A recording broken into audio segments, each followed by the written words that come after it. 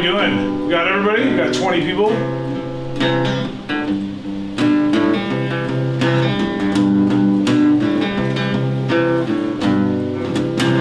I just want to make a bowl. Ceramics class. I'm in ceramics class, making a bowl. It is definitely a different experience coming into the school and the halls are empty. Then you find fun ways to take advantage of that, such as skateboarding around these empty hallways.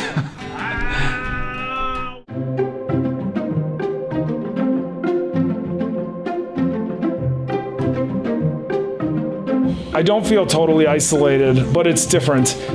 Not having the kids in here is, it does feel a little, the energy isn't there, obviously. We'll make the best of it, and there's a lot of cool opportunities tucked away in there. Remember I said sound effects help? So I kind of quickly had this shift of thinking that this is a different kind of opportunity. I'll take what I can get from the kids and run with it.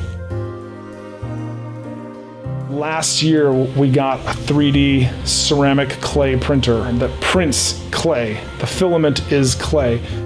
It kind of seems like an opportunity has been given to us in that respect to have the time to figure this out.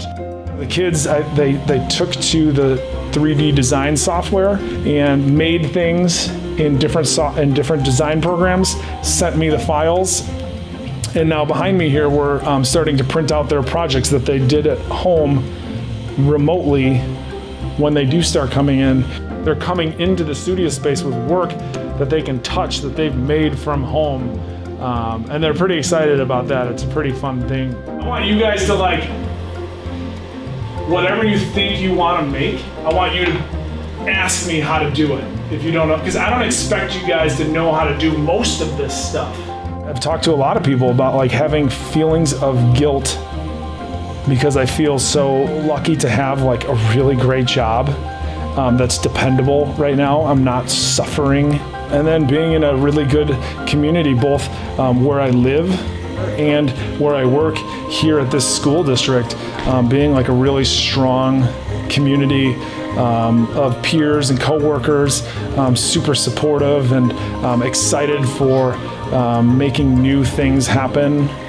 These are trying times, but they're times to try new things.